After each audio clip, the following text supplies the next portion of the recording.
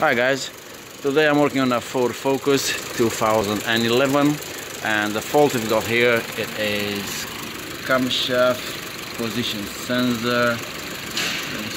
There you go, camshaft position sensor B circuit bank 1, which being inline engine, that's gonna be your sensor A, that's gonna be your sensor B, inlet and exhaust. And the sensor has been replaced by another garage and it did not cure the problem, so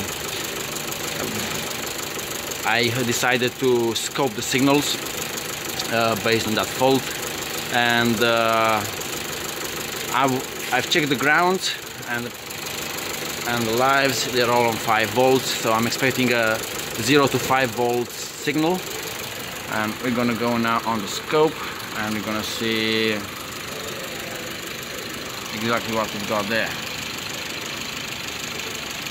Let's go to channels, and there you go. So that's the exhaust. The green line is the exhaust signal and the yellow line is the inlet signal, and as you can see they are all the same, and that's exactly what I would expect to see. But you still get that fault. There is no signal coming in the ECM, which means it might be a wiring fault all along the wires, or maybe an ECM fault. So what I did, I'm just gonna unplug the inlet one because I know that's working just fine.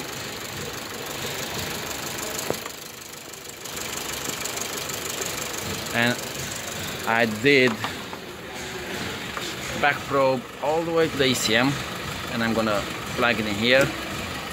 And I'm gonna expect to see the same signal coming out from there, from the sensor, and the same coming in, going inside the ECM, and this is what I get.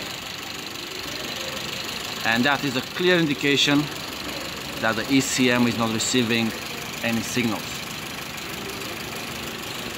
So we're gonna have to replace the ECM on this one, and we're gonna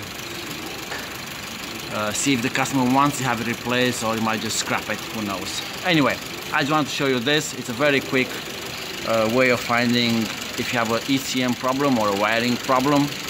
So basically all I had to do is backprobe the signal wire coming from the sensor, and if it's a nice signal, 0 to 5 volts all the time, then I did the same check and the ECM input, and also was okay.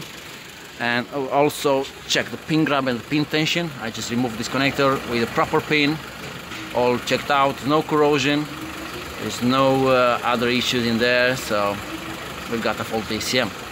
Alright guys, I'm gonna wrap it up because we all got jobs to do. So thanks very much for watching, and I will see you on my next video.